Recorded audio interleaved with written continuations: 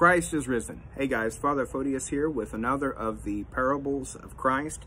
Today we are looking at the 16th chapter of Luke's Gospel at the parable of the rich man and Lazarus. The Lord said, "There was a certain rich man who was clothed in purple and fine linen and fared sumptuously every day. But there was a certain beggar named Lazarus, full of sores, who was laid at his gate, desiring to be fed with the crumbs which fell from the rich man's table. Moreover, the dogs came and licked his sores. So it was that the beggar died and was carried by the angels to Abraham's bosom.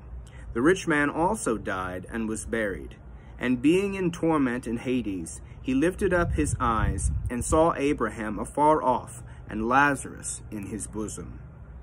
Then he cried and said, Father Abraham, have mercy on me, and send Lazarus, that he may dip the tip of his finger in water, and cool my tongue, for I am tormented in this flame. But Abraham said, Son, remember that in your lifetime you received your good things, and likewise Lazarus evil things. But now he is comforted, and you are tormented. And besides all this, between us and you there is a great gulf fixed, so that those who want to pass from here to you cannot, nor can those from there pass to us.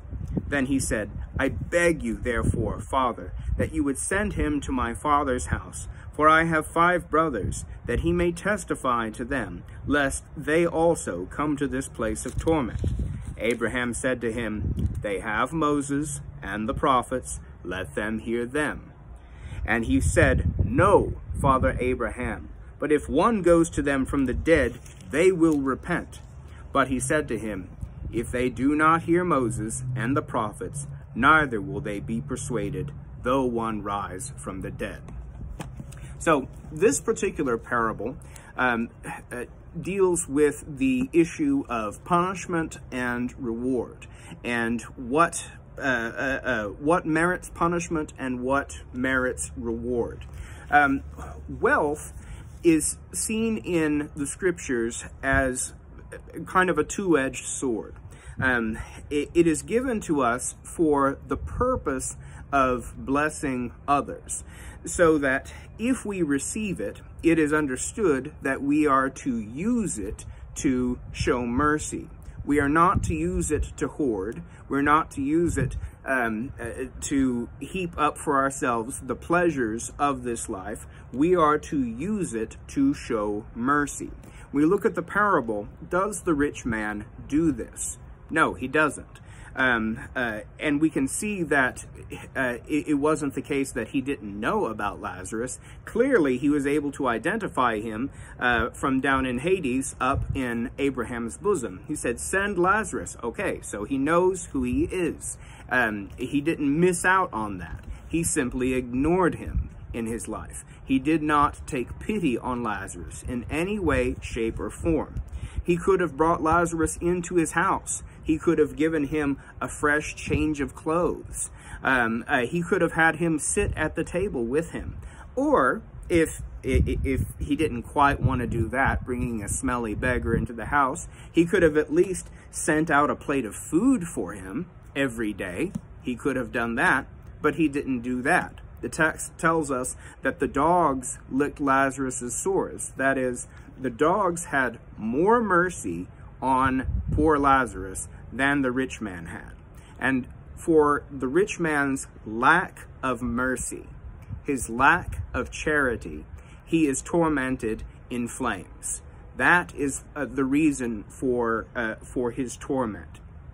Lazarus, by contrast, is carried into Abraham's bosom, and he is comforted. Why is he comforted? Because he patiently endured his suffering as chastisement for his sins. He accepted it as what was fitting for what he had done. He accepted it, and the text does not indicate to us that at any time he complained, any time he moaned about it. It describes Lazarus really in a purely passive way.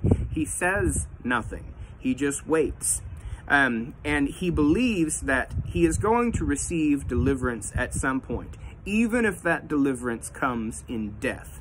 And indeed, that deliverance did come in death.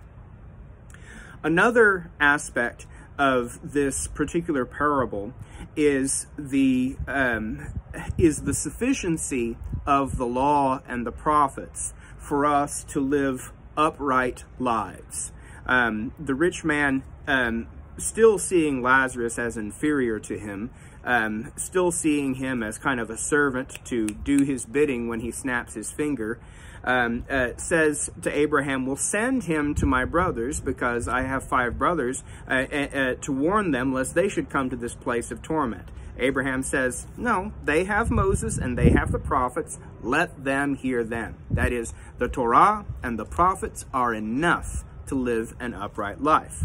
The rich man protests, "No, if you send him from the dead, they will believe." Abraham answers, "If they won't hear Moses and the prophets, neither will they believe, though one be raised from the dead." This is pointed directly at the coming death and resurrection of Christ, which will be evident to all, but to his enemies will not cause them to believe. Indeed, they will do what they can to conceal this fact.